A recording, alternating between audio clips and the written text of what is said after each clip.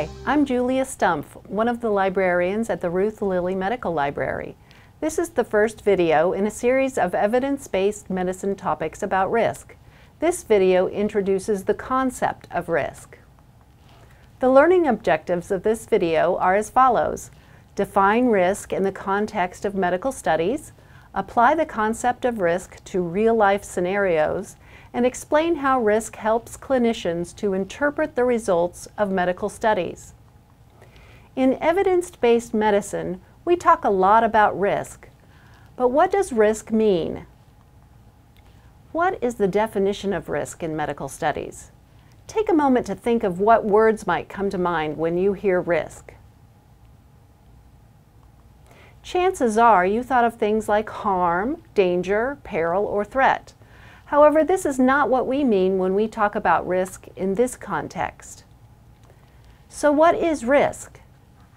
Actually, in medical studies, risk just means the chance of an event.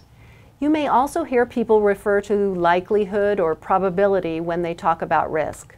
Although statistically speaking, these are different concepts, they may all be used under the umbrella of discussions about risk. Risk can be the chance for a good event, and risk can be the chance for a bad event to happen. It depends on the question being asked. You could ask, what is the risk for remission if a cancer patient is given experimental drug A versus standard drug B? You could also ask, what is the risk of a stroke in smokers versus non-smokers? Both would be examples of applying the concept of risk to clinical questions. Among these probabilities, which one illustrates the highest risk? If your choice was 1 in 10, you're correct. If 1 in 10 people win the lottery, for every 10 people that play the lottery, 1 person will win. If 1 in 1,000 people win the lottery, for every 1,000 people that play the lottery, 1 person will win. I would much rather play the lottery where there is 1 in 10 chance of winning. That is a much higher risk of winning. It is fairly straightforward to determine higher risk when comparing 10, 100, and 1,000. However, what about 3 in 10 compared with 7 in 35? Which is the higher risk? You are correct if you chose 3 in 10. However, figuring this out was a bit more difficult. This is why risk is often presented in percentages. Because the denominator is the same, 100, the percentages can easily be compared. The formula for risk as a percentage is the number of times an event happens divided by the number of possible times an event could happen, times 100.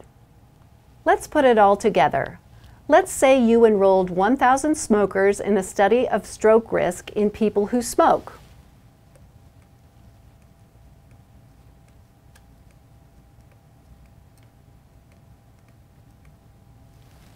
And 700 of them had a stroke during the study.